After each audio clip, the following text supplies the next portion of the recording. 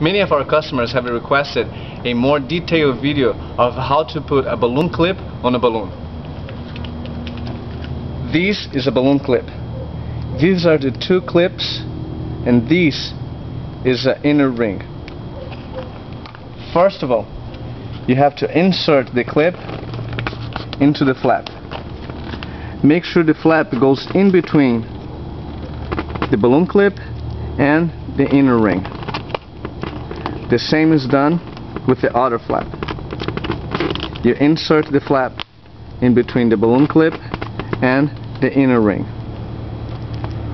One more important thing, make sure that this flap is all the way into the opening so we don't have any leakage.